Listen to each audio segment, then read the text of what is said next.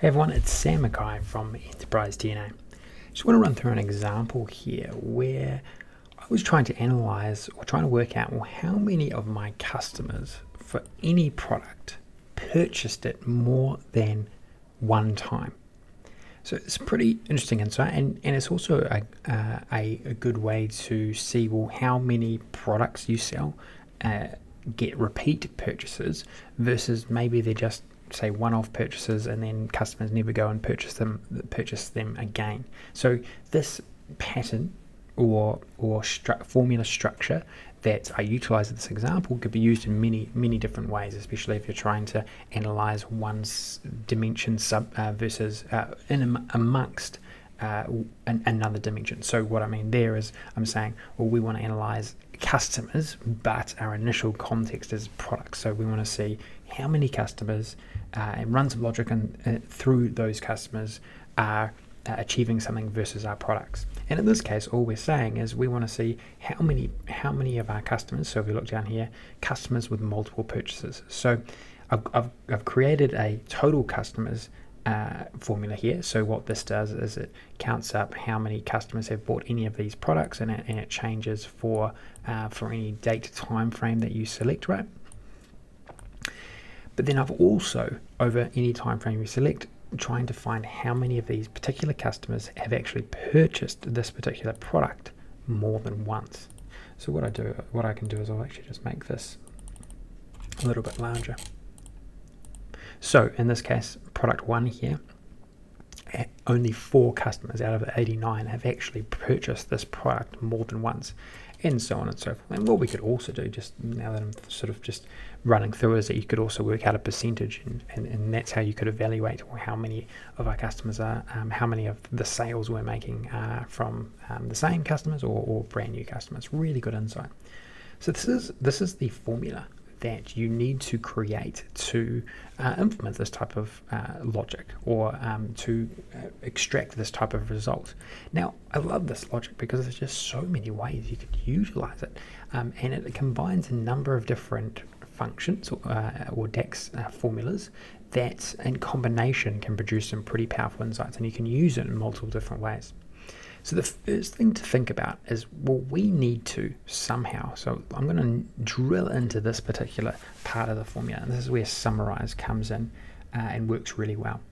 What we're trying to do there is for every single result, so every single context, so just think every single row here, we're trying to evaluate every customer, or we're trying to create a virtual table of every single customer and how many transactions that particular customer has made of that particular product, right?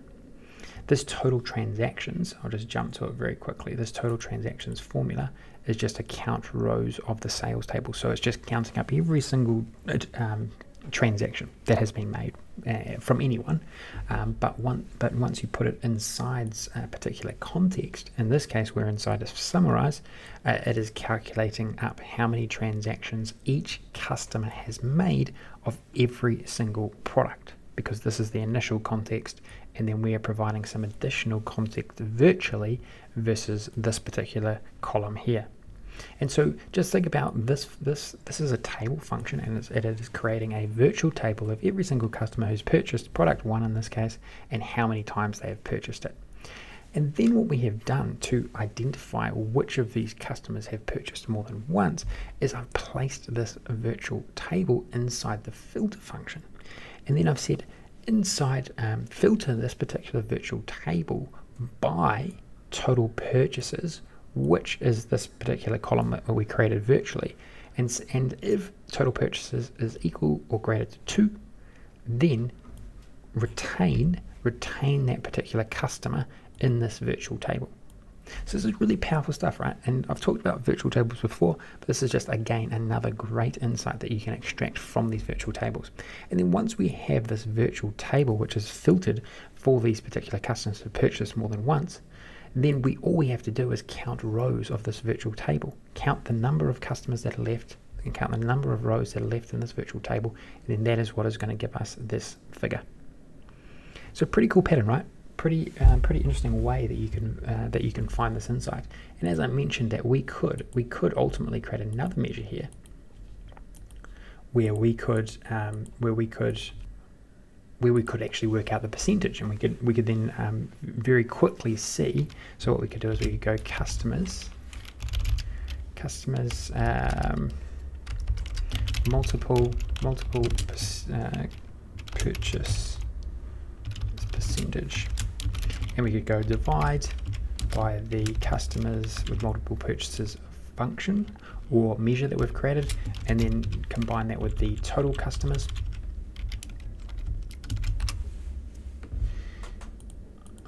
Just realize it's in the wrong table, so I'll just move that.